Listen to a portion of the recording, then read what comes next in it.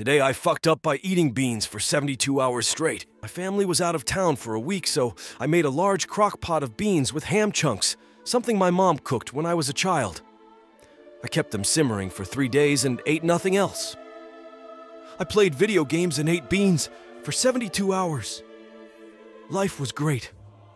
Those beans tasted fucking amazing. The night of day 3, my body felt like it was being taken over by the Antichrist himself. I got the sweats.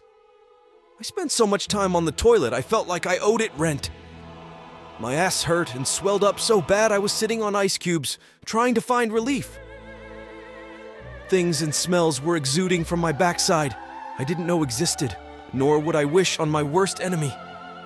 After trying every medication I could find and experimenting with every homeopathic solution Google suggested, I finally went to the emergency room. The doctor in the ER that night looked to be about 28 and was model attractive.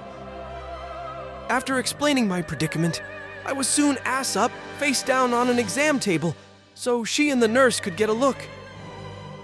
She's poking the swollen mass that had grown out my asshole and commenting how she had never seen anything like it. I felt a rumble I had experienced many times those past 24 hours, and before I could react, I projectile vomited liquid shit from my butthole that splattered all over the table and the doctor twice. I was mortified.